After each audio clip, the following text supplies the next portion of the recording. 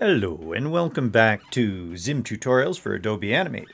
I'm Dr. Abstract, and in this tutorial we're going to take a look at ZIM Parallax. Ooh, how exciting. We all love Parallax.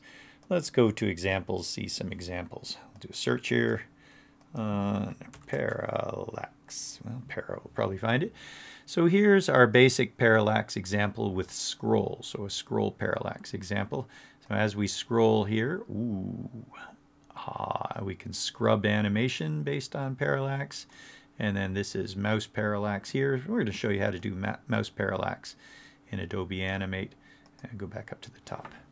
Okay, so this was done quite some time ago, back when, just maybe before parallax sites became big. We did parallax back in Flash as well. We even had a class called Hummingbird, part of our Flash Feather series, that did parallax in Flash. There's our next one. That's another scroll parallax. Here's parallax domes. So these are dynamically created domes. Right now they're animating automatically, but now they're parallaxing to the mouse. Let's change that view. We got a lot of fat domes in there, huh? But isn't that neat? They're dynamically generated, and they're going way back, where the ones at the back hardly move, but the ones at the front move more. We're not doing any Y parallax here in that one. Okay, well, that's that one. We made a game based on those domes. Cool parallax. Whoa, yeah, that's quite the parallax. And there we've got the Y value is changing the scale, and then this is changing the X.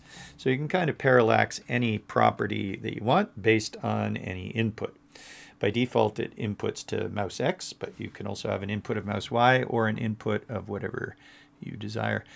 We did ZIM VR. It's much like this, except it splits it into two channels, and it shifts each channel relative to sort of your eye and stuff. And that's the most 3D I've ever seen anything out of all the 3D movies I've seen and 3D headsets and stuff. Looking at ZIM Parallax in a headset was wow. Or not ZIM Parallax, but just the ZIM VR, which uses ZIM Parallax as well. Okay, another one, last one there. Thought we had more than that. Oh yeah, holiday. Okay, so this was a holiday example, and another scrolling one, presents, and then we have some presents that come in here. We can click on, then we can deliver, whoosh, into a shrink ray. Yeah, okay, and then send, and happy sharing. Ooh. Ooh, back up to the top. Okay, so there are a couple more examples. I thought, right, I remember now. Under collections, right here, there's the ZIM bits. So we have some basic parallax ones in here. The ZIM bits are 64 ZIM bits, and you press on that little thing. Oh, I happen to be right at parallax to see the images of them. I remember this one. So this is parallax with pictures. Like, cool, it's a snowball. And then there's another scrolling parallax, but a little bit different. So you might like this kind of thing. Just looking at the pictures. There it is right there. Gorglon. So it's saying swipe the window. So here we've got a ZIM window. Oh, a saucer. And we're swiping the window right here. Ah, yes. And it's bringing up this parallax scene with a saucer and Gorgolon. Wow, cool, huh? You can also rewind that. So now it animates. Basically, it's just animating the window. And as it animates the window, it will automatically play the parallax scene. Let's reduce our space music, though. That's the dueling Moog music, the Gnostics and me on two Moogs, like that. Okay, so there's another example of parallax right there. Let's go take a look at it, though, in Adobe Animate. And we'll want to go out and take a look at where the docks are on this too. But in Adobe Animate, I've made a scene, and that scene has mountain, so a mountain, or mountains, I guess, but mountain in the background, a tree, and a sculpture. And we're going to parallax these things. Right now, if we go Control Enter, there they are, but they're not parallaxing. Okay. So may as well pop out to the docs since I'm here. So ZIM docs, or if you're on the ZIM main page here, there's the docs right there. And type in parallax, just have a look.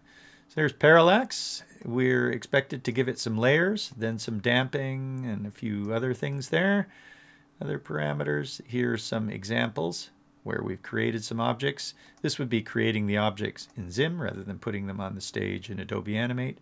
And then we're going to pass parallax objects in, so an array of the object, the property, and how much we're changing. Another object with the object, the property, how much we're changing, but this one's based on a different input. So basically, we're going to be passing in all that. We can pass in a damping or just leave it default. Damping is how quickly it's going to go to the parallax position. Usually we want some damping to make it look more natural.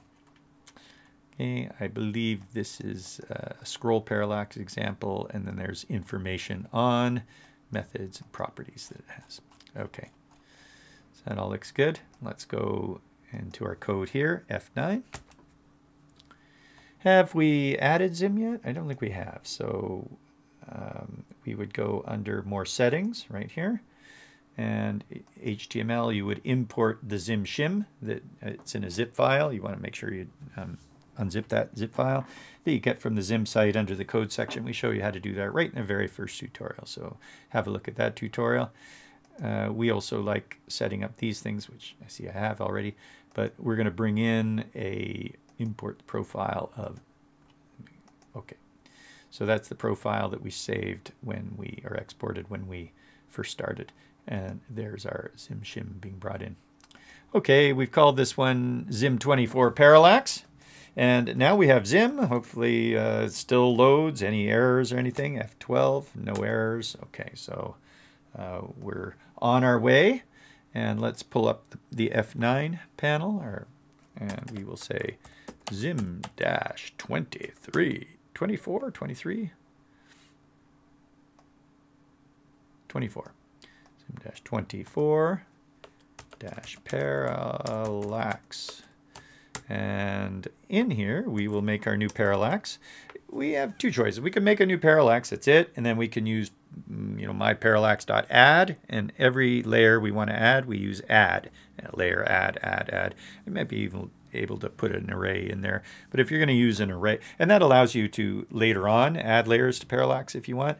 But usually when we're making parallax, we know our layers. We can just say new parallax. Oops, parallax. Make sure it's two L's, one R. New parallax, and in here, that's our array. So we're just going to pass our array right into here.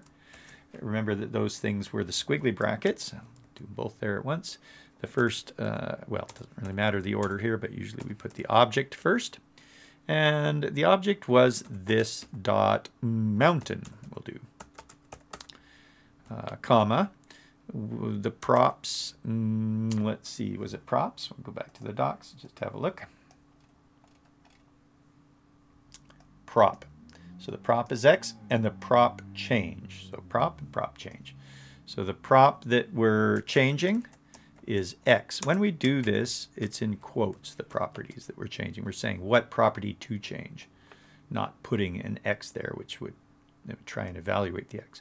Anyway, prop change. So how much do we want this to change? The mountain in the background doesn't really change a lot. We can do 50, but that might even be too much, maybe even 0 or 10. Sometimes things that are way in the background, we don't even move them. But we'll set it to 50 like that.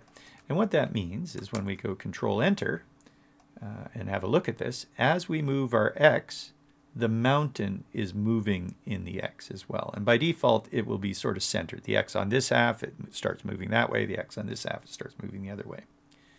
Okay, but you can flip that. Some people like it the other way around. It sort of just depends on your perspective. But anyway, there's the mountain moving. Well, hey, now we can do that for the rest of these things too. So put a comma in there, another comma in there, and then move these tabbed in. And mountain, what else do we have? Tree. And the other one is a sculpture. Yes, that's a sculpture. Sculpture, we're going to be moving the X's of all those, but we'll change this one to, say, 100, and this one 150. In theory, what that would mean roughly is that the tree is halfway to the mountain from the sculpture kind of thing. But it's not quite, what it looks like. But anyway, that's seems like, that's pretty good, huh?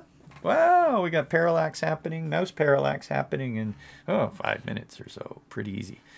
Now let's change it up a little bit in the Y as well. We'll only do the tree and the sculpture, make the tree and the sculpture move a little bit in the Y as well. So you can see that we have to add, or we will see that you have to add one more parameter to, or not parameter, but a property in here to it. So we're going to do the tree again, but this time we're going to change its Y property, and we could also change its scale property. The amount of Y that we're going to change, usually not as much. We'll just go 25. And then here is the input, okay? So it's a different input. This is input mouse Y, like that. All right, this is input mouse X, but that's default, so we don't have to put it. So in other words, if you put an input mouse X in there, it would work the same way.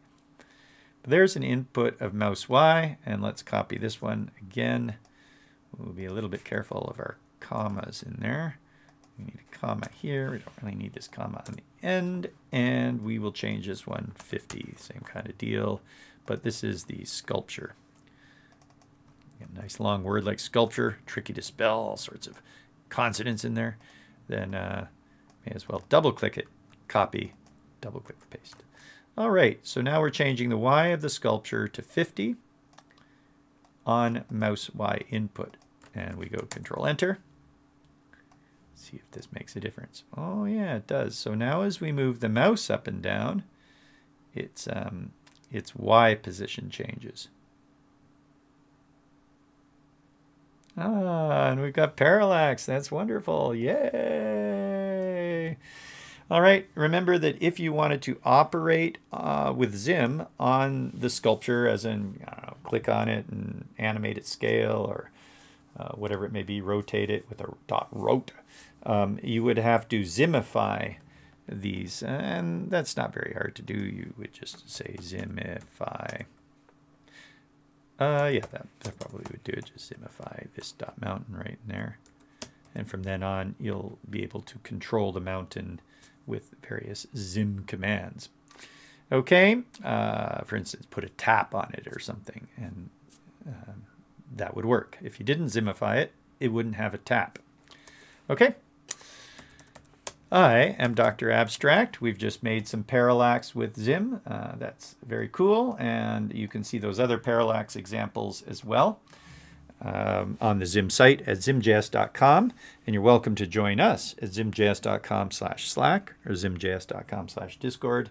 We'd love to talk to you there, or in the Animate channels as well, or in the Animate forums. All the best. Have a great day or night. Cheers. Bye-bye.